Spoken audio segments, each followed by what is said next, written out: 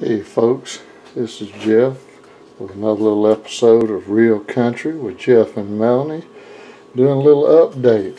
In my last video I mentioned we were going to try our hand at incubating some eggs in our little incubator. First time for us. Been trying to follow everybody else's instructions. Hopefully we've been doing it right. Today is day 14. And today's the day I can get this little egg out of here. Today's the day that we take the turner out of the incubator, and that's what I'm doing right now, and laying our eggs inside. We're on the final stretch to see how many is going to hatch for us. Trying to do this as quickly as I can because I know my temperature is dropping, humidity is going down. So like I said, we're trying to get it ready, and hopefully in the next few days we'll have some babies trying to hatch out. Alright, let me set this over here. Have to bear with me, I'm trying to film and hold and do everything. Alright, let's spread the eggs out a little. Try not to get them too tied up against each other. I want everybody to have room. Like I said, we've never done this before. I got a little bad news for y'all. I may be wasting my time and yours too. Of course, I tried to do everything like I should have done it, best I knew how, and no joke, time, let me set this right here real quick. Y'all bear with me on this bad camera angle. Let's see here. Alright, let me throw this thing back on here very quickly.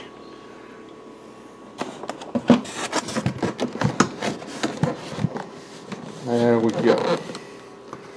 Alright, excuse the technical difficulties. But yeah, I had everything going good on my little incubator. We had the correct temp, we had the correct humidity, and everything was going good for about a couple days. And that one of those latest little hurricanes that came and hit through, we didn't get any bad weather, but our power knocked off one night, and we lost power for probably 45 minutes. And thank goodness, you know, it's still hot, but it wasn't like the constant temperature, the constant humidity, and the constant eggs being turned. Well, the power came back on. We thought everything was good, maybe that wouldn't make a difference.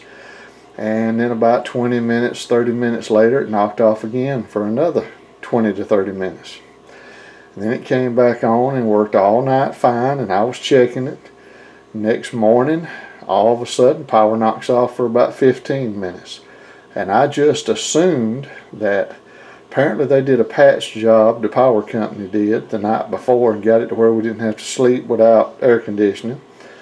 And then the next morning they had to cut it off to do a permanent repair.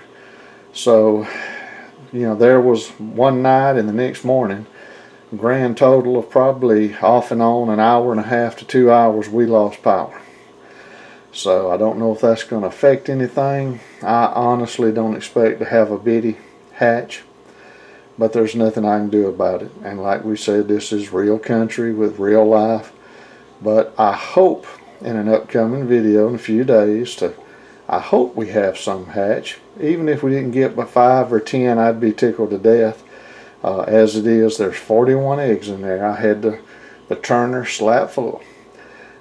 But like I said, today's the 14th day, so now we're going to just let them lay there. Hopefully they'll hatch, and I'm fixing to start bumping that humidity up and try to get that level as high as we can.